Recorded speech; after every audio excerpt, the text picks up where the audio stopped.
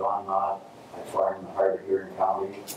I've been growing switchgrass for 9 years now, and it's one of the most exciting crops, let's say, that I've ever had anything to do with. And I've been farming for 48 years in the cash crop industry.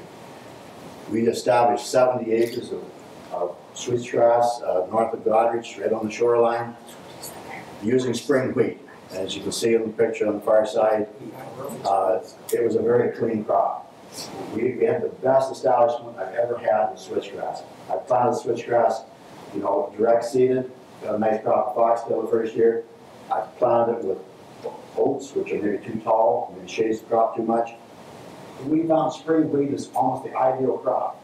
It's short, strong, it stands upright, and lets lots of sunlight in between the plants, and that's what the plant really likes.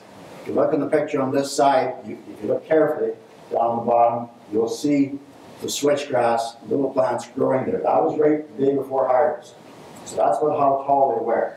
So pay attention to that particular picture and compare it to this one. Here's a picture of what we did last year. This is RC Tecumseh from Reef, Canada. It was only applied at 3.5 pounds. The other picture you saw was at 8 to 9 pounds per acre.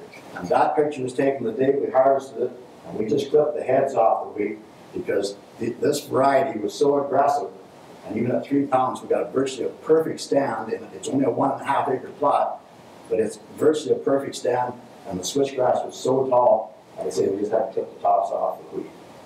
The second method as part of the research program here was to experiment with wrapping, and what you see there is switchgrass that was wrapped last spring, and you can see how the grass was just growing. That was baled actually the beginning of June and wrapped very close to it, about 8% moisture going into that stack. You'll see that we had a few problems with keeping the wrap continuous.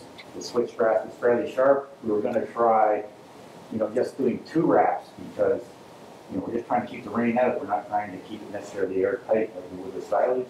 Wrapping in the field like this, we didn't have bottom damage. When we had it set up on our gravel pad on the previous year with straw for trial, we got ice between the rows of wraps because all the snow built up, and the water didn't get away, and the bottom was damaged. So the conclusion is, and the full report will of course address it in detail, is that wrapping is successful. You don't have to worry what's underneath it. And then there are wrappers that will make it more commercially viable, and I think you have a few pictures of those first. Yeah. Reseeding. We basically look at 2 options when you seed it before and end up with bare patches. What are you going to do? Well, you try to fix what's broken. And we see 2 options. Frost seeding, probably more for really patchy areas where you can be very selective, and then with a no-till drill on larger areas. So basically you just have to do everything.